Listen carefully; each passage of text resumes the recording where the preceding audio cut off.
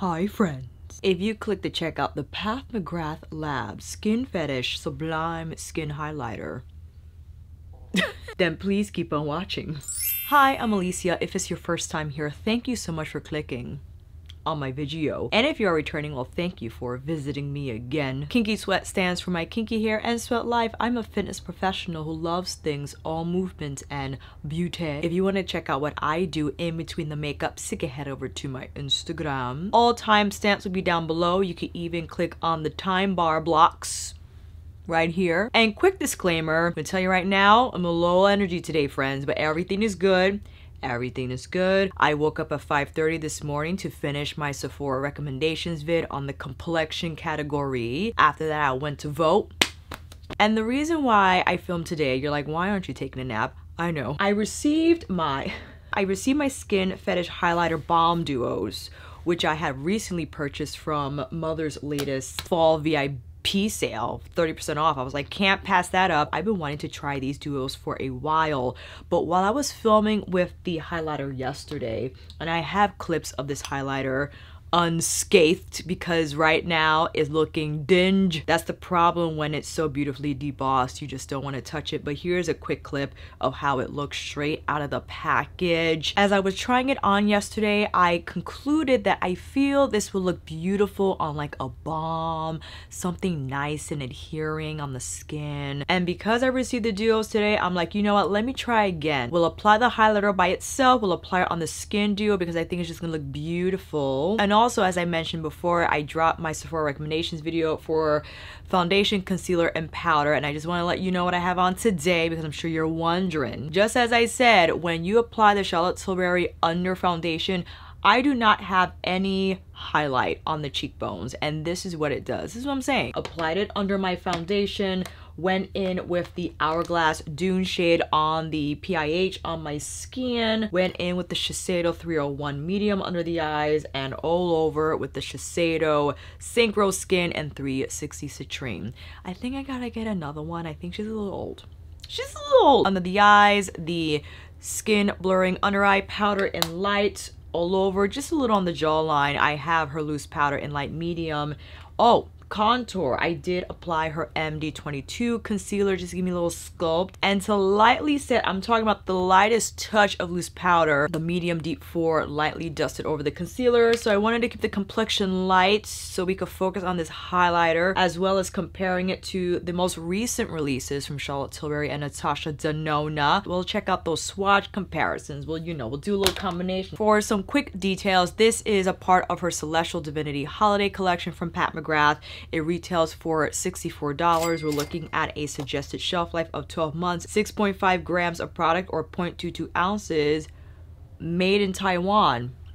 I don't know what they're doing in Taiwan, fam. I'm not surprised that it's not made in Italy because usually her baked formulas are Italian made. For instance, her highlighter trio, this is the first highlighter product that she released in powder form. This is made in Italy, and you'll find a lot of her baked formulas, whether a complexion product or an eyeshadow, usually made in Italy. Maybe because of what's happening, they had to kind of shift around the manufacturing, you know what I'm saying? This currently went on sale for like, I think 30% off or whatever the percentage was. It might go on sale again, fam. So if you had your eye on this and you're like, I don't know, $65. Wait, maybe she'll drop another winter VIP 30% off, you know, in November and closer to Christmas time. I will keep an eye out, but a note about the packaging, it seems that with the cheaper packaging that was reserved for her Celestial Divinity Mega Mothership, some people felt her Luxe Quad packaging wasn't great, not as good as last year. I feel all the luxeness that was missing from those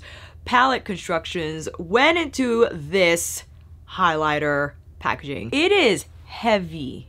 Okay, it's like a paperweight. Like, I could use this as such. It comes with a twist cap, and inside you have the highlighter. There's no mirror. You know, as beautiful as this is with the gold mirrored finish, you have the PML logo hieroglyphic design on the top.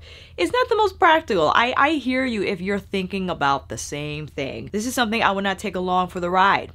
Okay, it's gonna weigh me down. It's gonna weigh all my other makeup in the same bag that it's in with down. I gotta pick up another mirror if I wanted to apply this, as opposed to in the Natasha Denona, right? Got a mirror in there, just like the Charlotte Tilbury. Before we get into these comparison swatches, I wanted to quickly read the description from McGrathLabs.com. Succumb to a guilty, spelled G-I-L-T-Y, I see what you did there, pleasure with this new high-performance highlighter formulation. We're looking at a new formula, fam. Golden champagne hued luminosity pairs with skin tone refining pearl to instantly illuminate with a lightweight silk powder veil that gilds the high points of the face or the entirety of the body.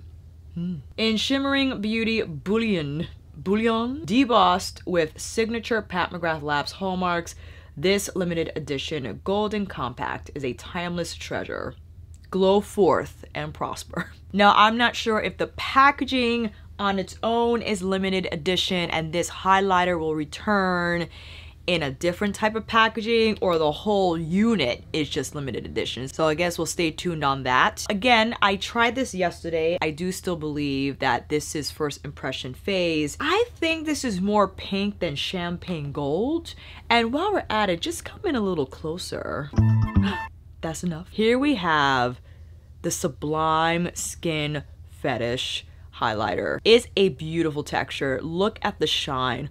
Look how smoothly that applied. Without a doubt, the texture is there, okay? Why don't we go into the Natasha Denona I Need a Nude Glow. Now, this is more of a baked gelée type of formula.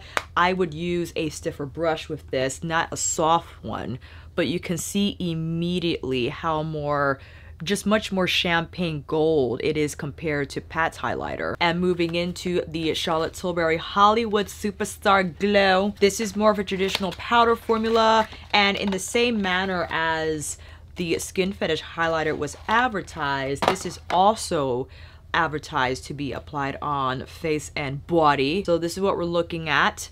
I think this still, even though it looks pink in the pan, leans more champagne than Pat's. So here is our trifecta of holiday highlighters. You got Pat McGrath, you got Natasha Denona, and you got the Charlotte Tilbury. You see how much more warmth exists in the Natasha Denona highlighter, and just, this is a very interesting color. Not one I would expect from a champagne gold description for the shade. And depending on your undertone, maybe because I'm a certain undertone, it appears more pink on moi. If we wanted to quickly go into her original highlighter trio, which I can't hold up to camera, unfortunately, because some of the powders dislodge and they'll fall on the floor. Iridescent Pink 003 is more of an opalescent pink flip. Fine Gold 003 is more of an antique yellow gold flip, one of my most favorite highlighters ever. And of course, Bronze Nectar 003, classic for deeper skin tones. I mean, that shade is just sublimely gorgeous. Sublimely? Alicia, you really do need that nap. I immediately thought about the Suku blush palette because this shade, this pinkier shade, kind of reminded me of Pat's shade in terms of the color. It's much lighter, but it still has that same pinky undertone. And the taupier shade right underneath is a strange shade. I yet haven't really pinpointed the exact color, but it kind of reminds me of Pat's highlighter. Now going into these highlighter duos, this has just become like a highlighter extravaganza video. I got all three because, I mean, might as well. Okay, these now cost $48, but I believe it was 30% off that at the time. I'll put the price up next to me because I can't do math. Oh, let's start out with bronze. This is the component. Very luxe. It has the, again, the Pat McGrath hieroglyphic logo etched in here, gold trimmings. It's just a beautiful, oh no. The stick dislodged from the thingamajiggy. Look, see, it's in the lid. No! Oh, okay. I don't want to mess this up. Just there we go. We're back in there. It's okay. It's okay. Helpful, it says highlighter on one side, balm on the other. So this is a duo where you could just use the universal balm where it's just clear. It creates that beautiful luminescent effect, and then the other side is the actual color. So this is in bronze. Why don't we put it next to the powder bronze? Ooh, that's pretty. I like how it's subdued, especially if the point of you buying this is because powder highlighters are just too much. Typically, if you do apply a cream highlighter, whether it's in stick form or compact form, it's just going to yield a more realistic skin-like finish simply because creams blend better than powder. Next up, we have nude. And just so you can see, this is the balm side. It's the same shade in all three, and it's just a clear balm that when you apply on the cheekbones, it's just going to create that radiant glow effect from within without having any additional shimmer or any of those, if you don't like any of that texture, you know. Okay, the nude side came intact, thank God. Here is nude. Let's see how that looks like. Ooh, that's pretty. Right at the center of the cheekbone, just rah. And lastly, we have golden. I was, before, when I had considered buying this earlier this year, jumping between nude and golden because either could work on me, but I'm happy I got all three and I waited for the sale. Let's take a look. That definitely looks more gold. Definitely look golden. Ooh, I like that. It's not super yellow. It's like a champagne.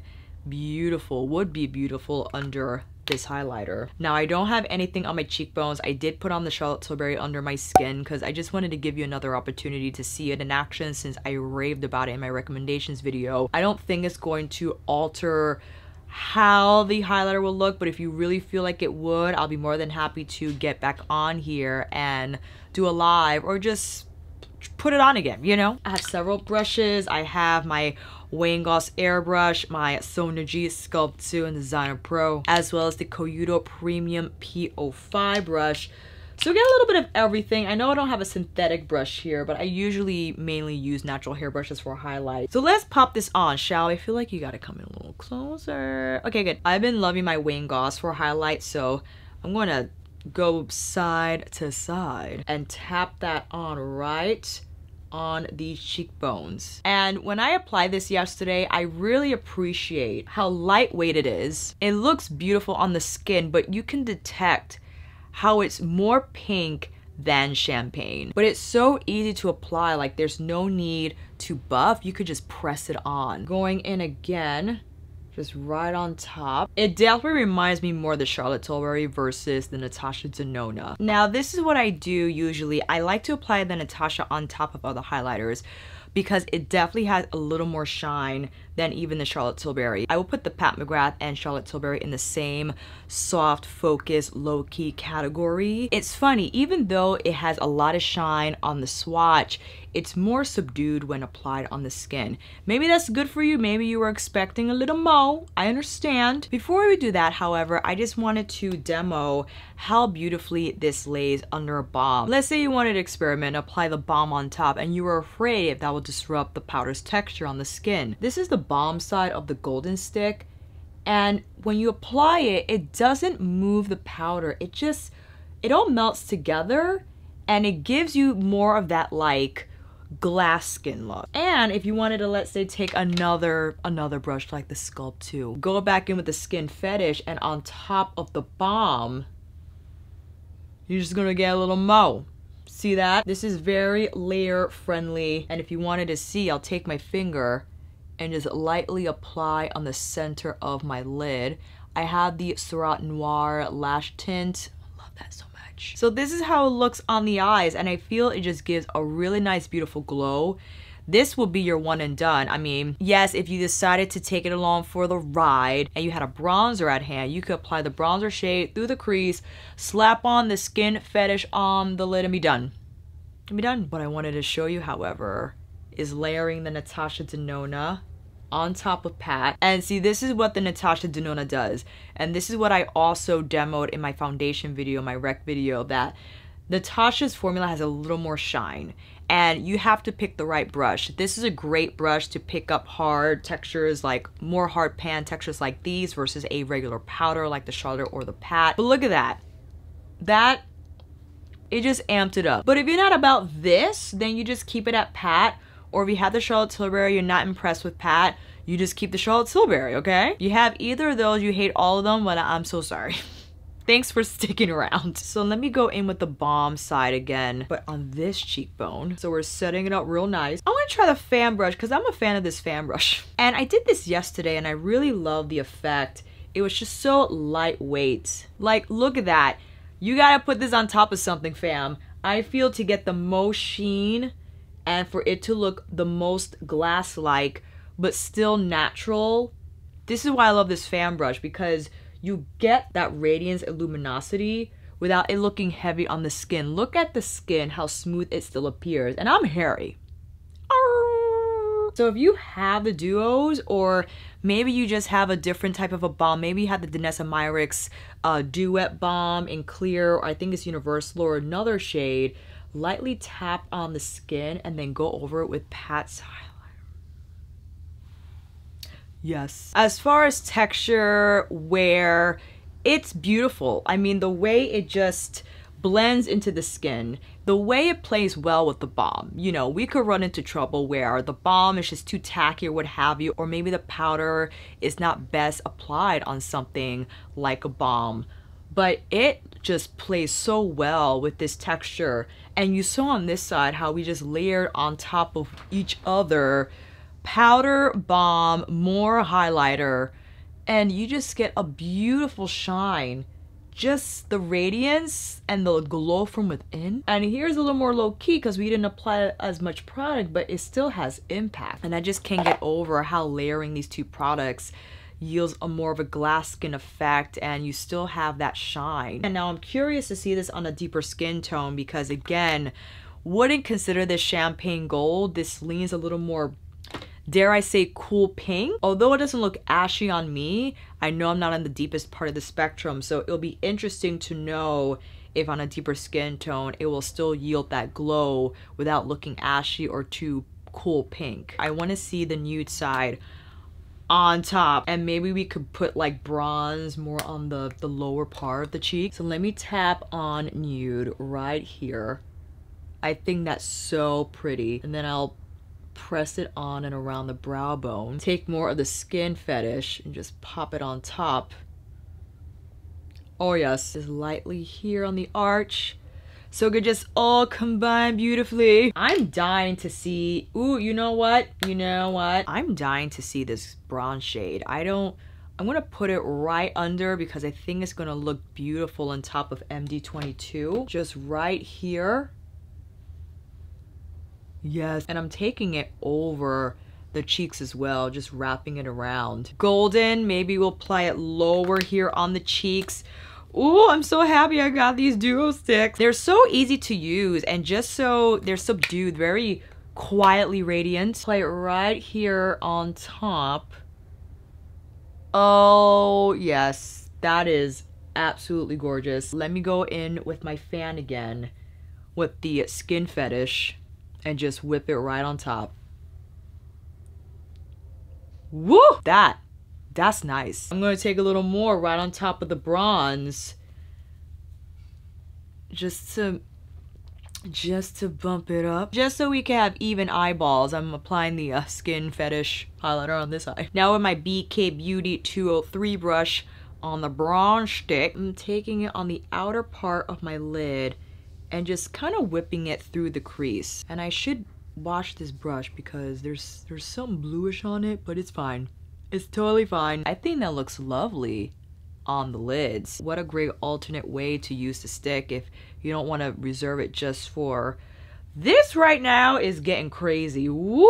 I'm so happy I refilmed this because yesterday I didn't really love how it looked, but retrospectively I think it was because as much as I love the Pat McGrath concealer, you have to be really light-handed when you're working around the cheekbone because it has a lot of coverage, and I think when you apply her highlighter on top of that concealer, it could look a little heavy, but I didn't apply as much product today on my cheekbone when doing my complexion. I took Shiseido right underneath, and the Charlotte Tilbury Hollywood Flawless filter right here kind of connected both concealer and foundation. They met in the middle, so I didn't have to apply so much product on this area. So when it came to applying the highlighter, it was just the perfect storm of just enough concealer, just enough glow. But look at this skin.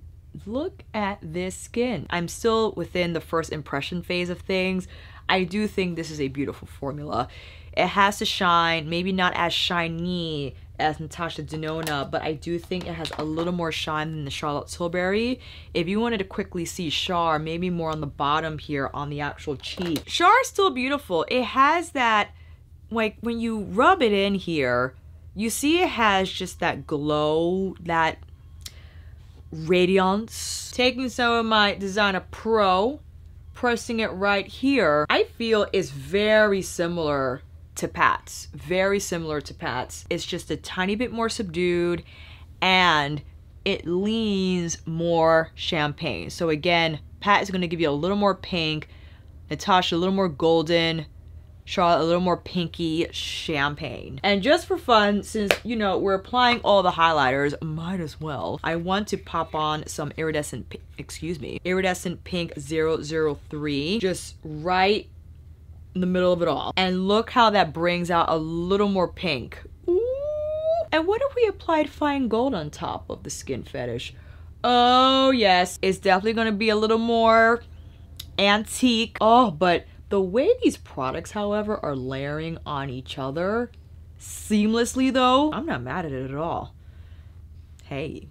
So we got more of a pinky side, we got more of like a gold yellow side. All right, fam, that is my second first impressions. I really do enjoy this highlighter. I enjoy its texture. It's lightweight, but it still has that impact. And what I think the most standout quality about this highlighter is how well it layers on its own, on top of a balm, under another highlighter, over another highlighter. That could be a completely different formula, a completely different texture, and you'll be successful in creating that glow without it looking heavy on the skin, without looking obvious, which I think we're trying to achieve when finding the right highlighter for our skin texture, especially if we're undergoing drier skin conditions, skin types. I wouldn't set my cheekbone just based on my experience yesterday and today. I feel if you apply the Skin Fetish highlighter on powdered skin, you'll have to keep applying over and over again to get to that glow factor you're looking for, because I do think this formula works on a creamier base. Maybe you don't apply concealer or foundation and you just wear this on bare skin, and I think it will look beautiful, but do make sure the bare skin is well moisturized, or you go in with your favorite balm, whatever that might be from whatever brand you love. I think those conditions will set you up best if you want to get the greatest experience from this highlighter. All right, fam, that is it. Let me know if you plan on picking up the Sublime Skin Fetish highlighter from Pat McGrath. If you already have it, what you think about it. If it's still on your radar, but maybe this changed your mind, you're like, you know what, I don't need it, I have so many highlighters. I would love to know down below. And until then, fam, that is a wrap. Thank you all so much for watching. I hope this video helped, and if you like this video, please give it a thumbs up and maybe consider subscribing to my channel. And until then, I'll see you on here again with another review, tutorial, highlighter extravaganza, monthly favorites, or nightly live chit chat. Take care, and I will see you again soon.